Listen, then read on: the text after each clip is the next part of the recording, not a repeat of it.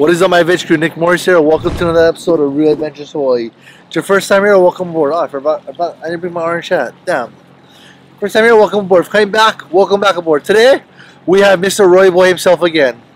TikTok, Mr. Twitter, Mr. Tinder first date, don't want him to meet your parents guy right here. 17 years old, on a 17-foot Boston whaler.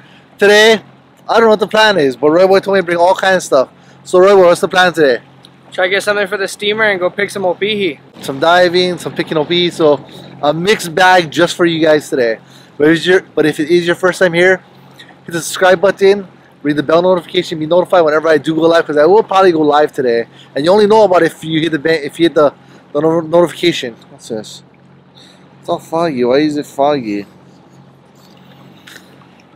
So we'll probably go live today, but you only know about if you hit the notification. So hit the bang notification. Or not the bang notification, bang the notification button, be notified whenever I do go live. And then if you can't, hit the like button. Every time you do, it saves a dolphin. Right there, right there. Alright everybody, so we'll see you when we get out there. Beautiful day in Kaneohe. Look at this. It's like a lake today. Beautiful. Alright everybody, we'll see you out there.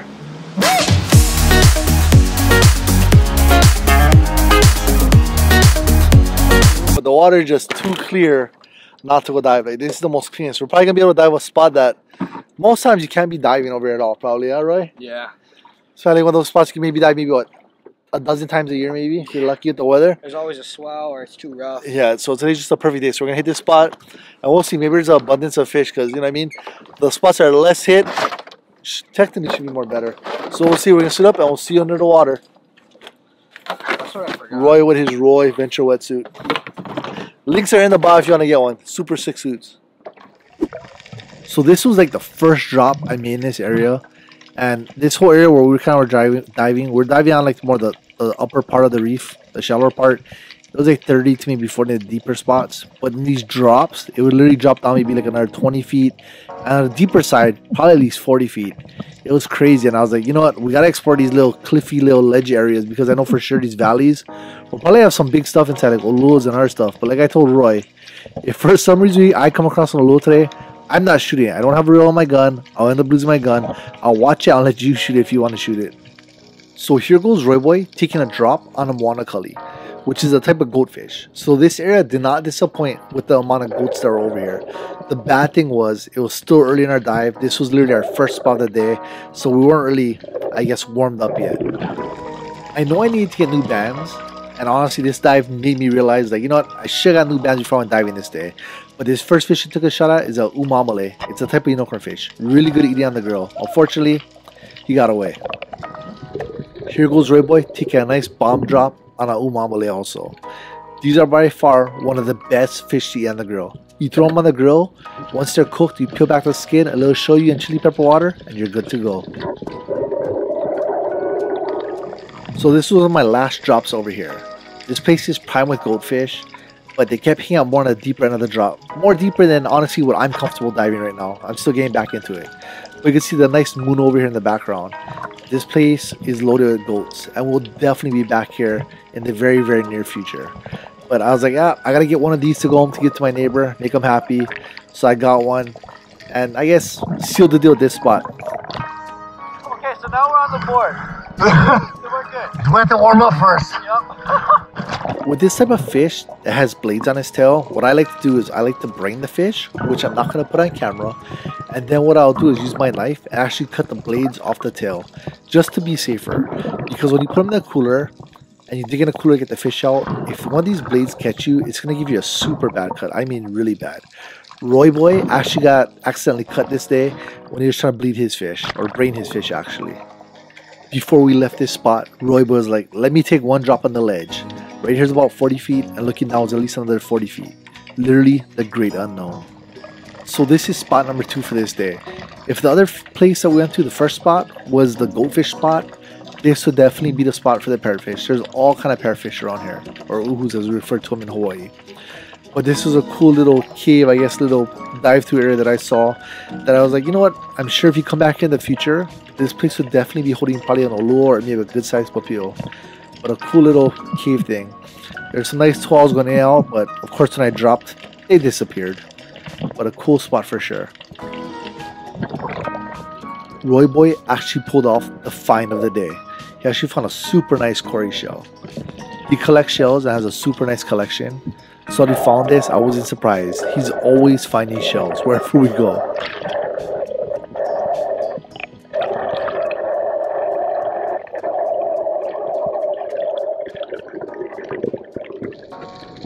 Here's Roy Boy taking a shot on a parrotfish, or what we call in Hawaii a uhu.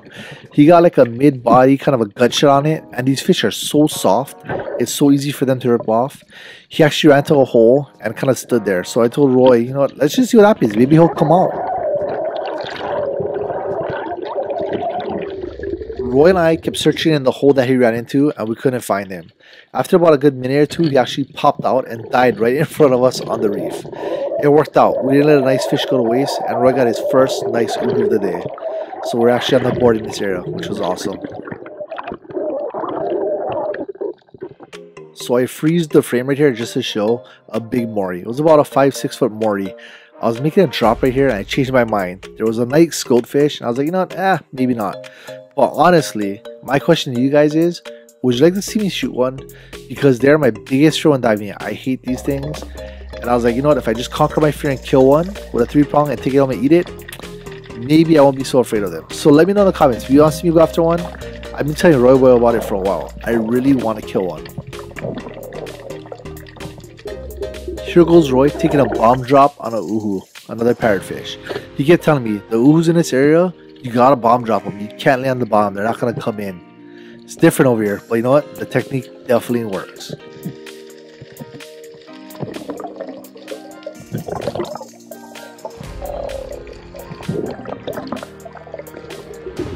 Here's Roy Boy showing me his bomb drop skills again.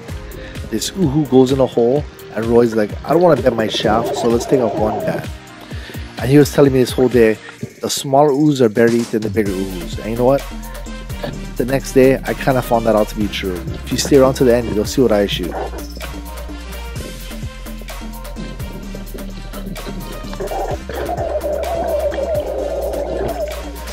I love using my 3-prong, but I made it a point to use my gun all day this day. Rookie mistake, my safety was on and I missed my perfect shot. I took a late rush shot and I totally missed that also. So I guess, you know, I gotta build the time behind the gun and get a little more comfortable with it. Just definitely part of paying the dues, I guess. So this is spot number 3 for the day. And honestly, over here was a complete mixed bag of stuff. So right here I luck out and I get a small uhu. But over here was just a total mixed bag. Lots of boulders, lots of shells, lots of little valleys in the reef. But a super good spot. And probably one of those spots you can maybe dive maybe about 6 times a year if you're lucky.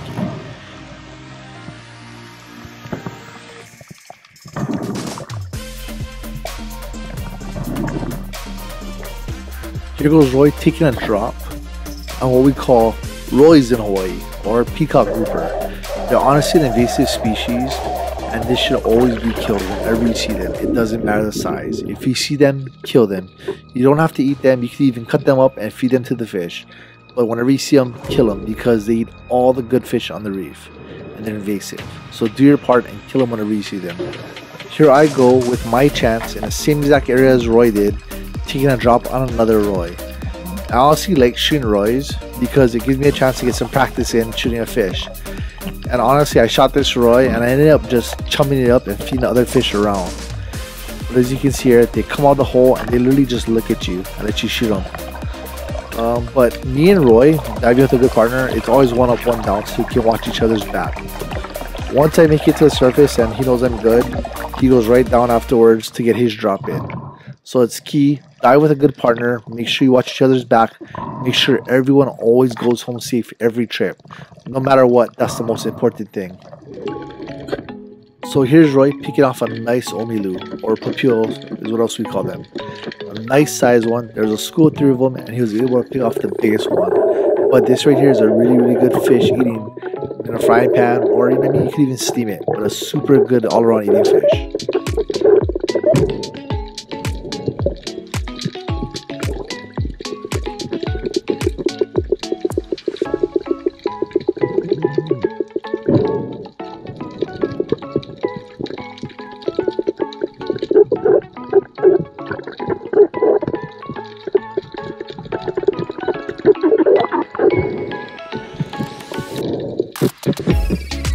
here's Roy Boy with one of his best dive bomb techniques yet again, making another drop on another uhu or parrotfish. Straight dome shots this thing. That's definitely his favorite way to shoot these things. He said is dive bombing them. Death from above is what I should call it. Not dive bombing, but death from above. That's what he does. Awesome.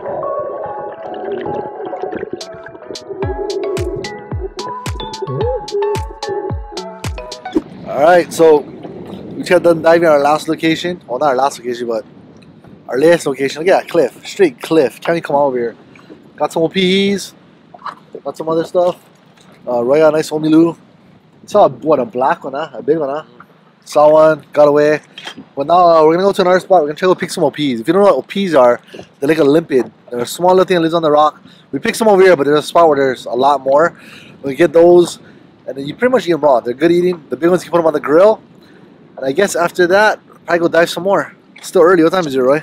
It's like 1:49 in the afternoon. It's still early. We got time. We got time. All right. Well, let's go pick Opihi. We'll see you guys after we're done. We'll pick some Opihi real fast. Big old size, no half inch. I think a quarter. As long as your size of a quarter, I think it's like half inch a day.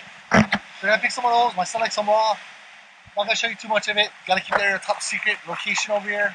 I guess we'll pick some Opihi and then we'll see you back at the boat for more diving.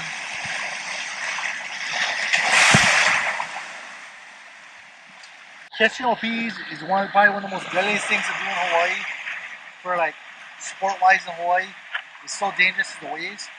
Today we're lucky we can lock out today because the waves are small today, so it's not too bad. You know what I mean? The wind is down, but with this, let me see that. Let me see that one. Holy crap! These are like the biggest Opihis I've ever seen.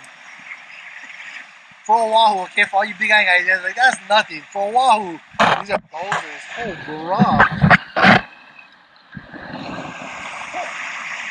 That's conquerors right there. Wow. So I know you guys are watching us catch them. Don't think that we're taking everything. Honestly, we're just taking the big ones. There's so much over here that we're not over harvesting. Trust me. And whatever we get, a lot of it we're gonna give away to family and friends. So don't think, oh, you guys are pounding them. No, we're gonna give it away. We're not gonna sell it or anything like that. But there's so much over here. We didn't even put a dent in it. Yeah. So now we're literally jumping off the rocks and we're gonna swim back to the boat to offload our Opihi and go to our last spot to go diving. But while I was swimming back to the boat, I was like, perfect, time for a quick snack. What is this? A sea cucumber. Guess what? It does not taste like cucumber. That's just a pro tip for you guys.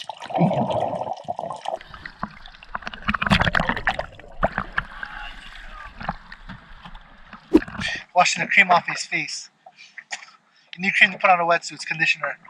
But we're gonna dive to the last spot of the day. After this, we have to go take graduation pictures for him because he graduates high school this year.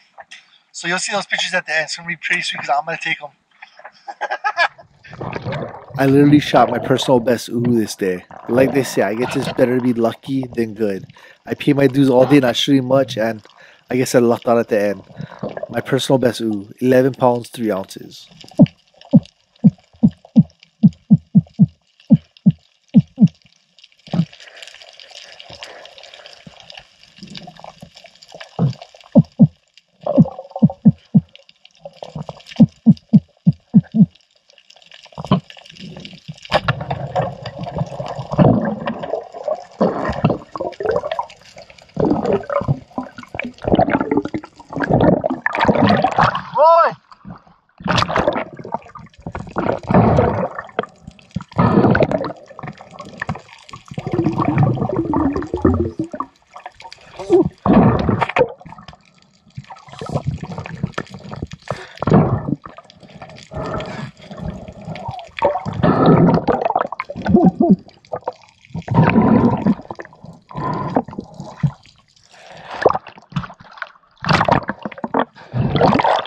What the heck, bone girl?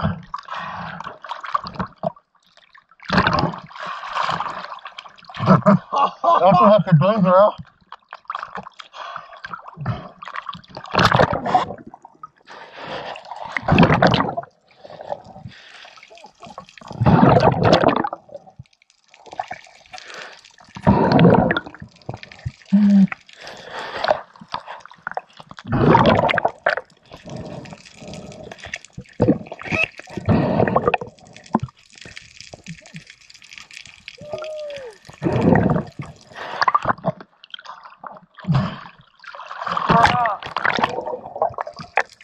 This was literally my second and last drop I made over there. The water is super dirty, and with all the blood in the water over there, it tends to get sharky, Roy said. So we left after this. But thanks to Roy for the backup shot, because honestly, they rip off so easy. On a fish that big, it was definitely a score. It definitely made my day epic. So thanks again to Roy for the backup shot. So if you saw last week's video, we're back at the caves again. It honestly looks like Splash Mountain, Disneyland without a bird caca. But we gotta take Roy Boy's graduation picture. He needs to put on a low shirt. But that last spot, it was super murk. It wasn't deep, it was like 20 feet. But I lucked out. You saw the ooh, you saw what happened. Super lucky. Roy Boy forgot his comb. So he's using his spike Tommy to comb his hair for his graduation pictures. That's some Kailua stuff right there. Oh, it looks way better. It worked.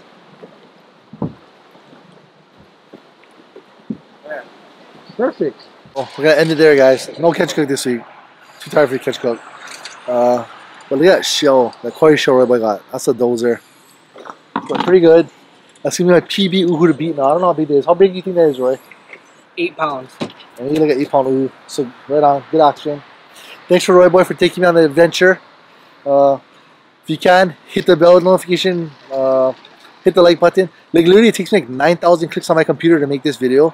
I'm just asking you for one click on the keyboard just to like this video. But as always, everybody, whew, action.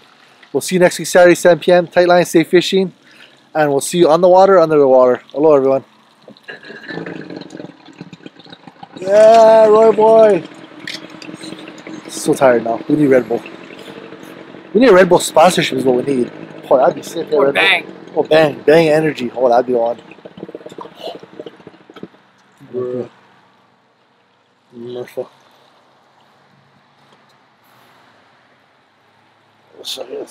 Good day today, boys. Good day today. That's a dozer. That's a dozer for sure. Alright, everybody.